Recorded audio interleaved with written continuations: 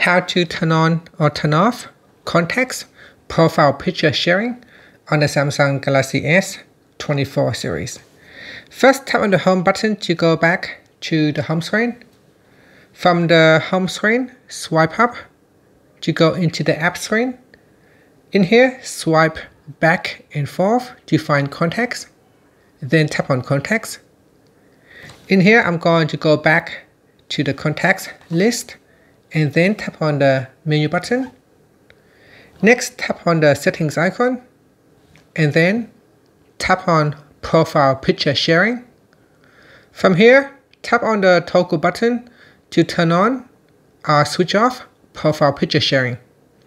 Now I said here, when contacts change their profile pictures will change on your phone too.